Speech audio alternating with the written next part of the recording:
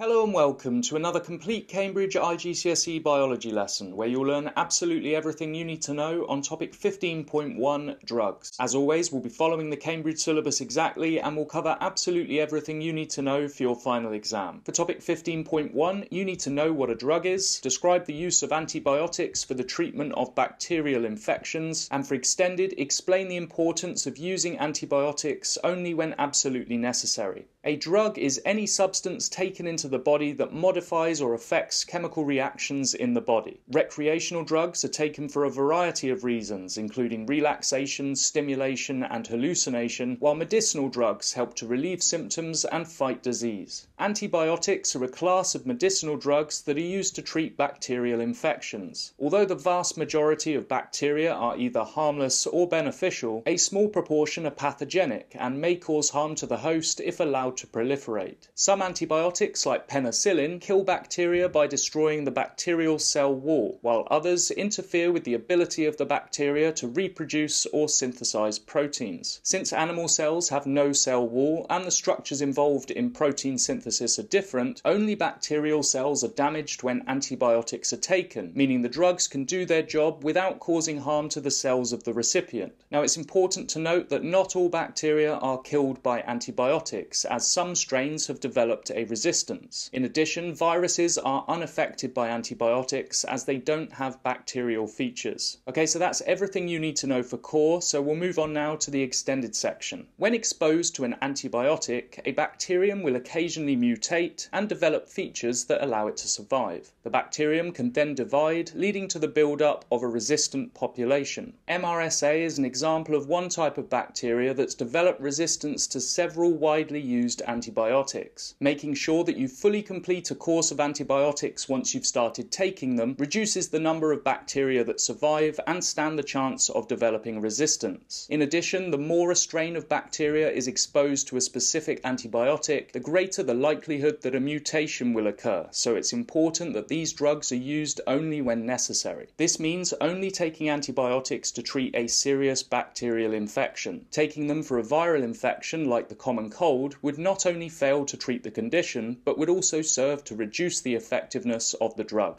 Well done, you've just covered absolutely everything you need to know on topic 15.1 drugs. If you enjoyed this video, I'd really appreciate your subscription, and I'll see you next time for topic 16.1 asexual reproduction.